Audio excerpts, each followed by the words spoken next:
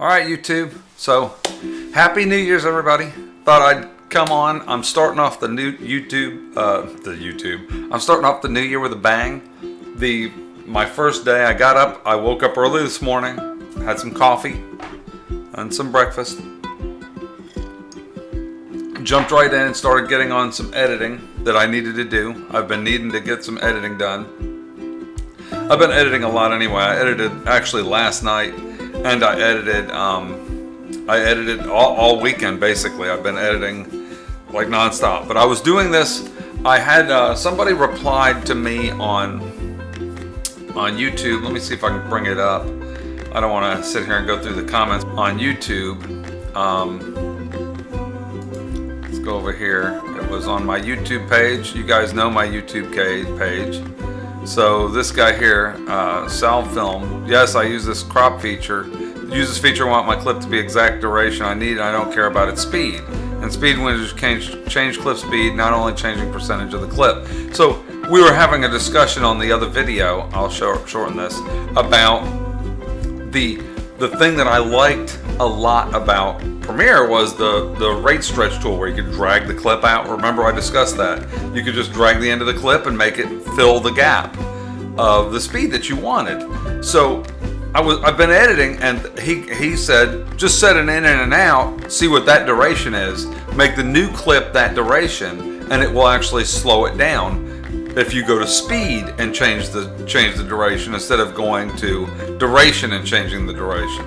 So I thought, well, let's give it a shot. So I'm going to show you exactly how to do that in a multi-camera setting right now in Edius. This is Edius version 9, but I think it works like this ever since version 6 or 7. And this is, it's a workaround. It takes a couple extra steps, but it doesn't take that many extra steps, and it works really, really well.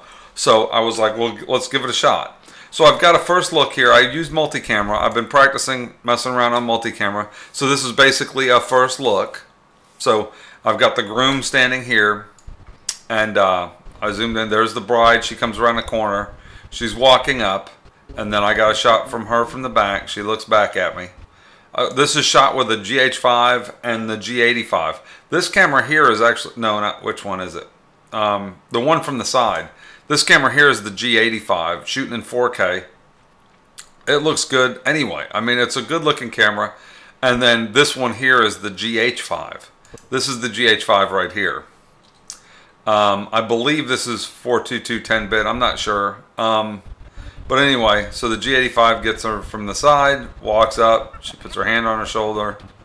He turns around, get that other angle. I wanted to get the window. See, I wanted to get the glass of her walking up. You can see her walking up in the glass over here. I wanted to get it, so I wanted to get this angle really well. None of this has been graded or colored or anything, so it's basically just, I'm just doing the rough cut edit. So this is the GH5. That's the G85, and back to the GH5. This is how Edius does the multi-camera. It leaves the tracks in there. You can just drag the tracks over. I thought it was kind of neat. So I can, if I wanted this one to be longer or shorter, I can just drag it over. Like I can just say, okay, I want this one to be here, and then this one to be there. So I want this to start a little sooner. Just drag it over just like you normally would, just like before. It leaves the one underneath, but you can just drag it back over. Boom. Now it's going from there to there. This is the clip that's turned off. This is the one that's turned on. You can, I think you can right click and choose enable the clip or whatever. You can go back and into the clip and just set it. So anyway, there was a clip right here, and I thought, well, this is a perfect situation where it goes, she was spinning, and then the next clip has her spinning, but over here. So I wanted to stretch this clip to fill in this gap. So it's the exact same situation. So let's go back, let's go look. So here's the situation. I want this clip. So anyway, so this clip here, I want to fill in this gap. See this gap here? Just like Premiere, where I showed you where I had a clip and I wanted this clip. Normally in Premiere, I'd just grab the rate stretch tool and drag this clip over to here. But see, that's the end of the clip. It's not longer than that. So I can't drag this. There's no rate stretch tool, no way to drag this clip to make it this length. So what you do is, you right click and you choose set endpoint. And then you go to, on the timeline, you go to the next part where you want it to end, even if you want it to go past this a little bit. But if you want it to end right here, right click and set out point. Now this tells you what the duration of this gap is, this entire duration. So you look right here on the bottom, it says current, that's the current point where the timeline is. In is 137, out is 140, so the duration is 212. 2 semicolon 12. So all I have to do is take this clip right here, right click, and choose time effect, speed. And instead of changing the speed, go down to the duration and change it to 212. 2:12. 212. Boom, that's it.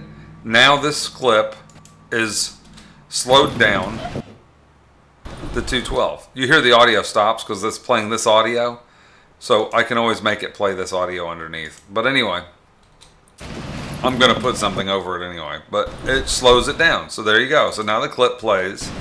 It does exactly what I wanted. Slows the clip down and continues on the next shot. It's exactly what I wanted it to do. So there's a quick tutorial on how to, and then you can just clear in and out.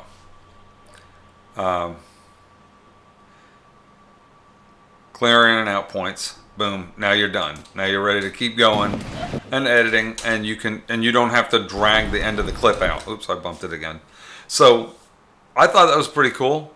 I thought I'd share it with you quick this morning. YouTube, I appreciate everybody. I was playing a game last night. I know you guys were watching me play. Some of you guys watched me play some Battlefield last night. But it's because it was New Year's Eve. I had a couple beers and I was playing some games. So anyway, granddaughter's yelling for me like I'm not busy doing something or on the phone or something. Anyway, I appreciate y'all. Y'all have a good one. I hope this helps anybody who's looking for the rate stretch tool in this program or in any other editing program. And I got to get back to editing, so be cool. Have a good, happy New Year's Day. Happy New Year's 2018. I look forward to making many videos and doing a bunch of stuff with y'all this year. So, see you, YouTube. I'm out.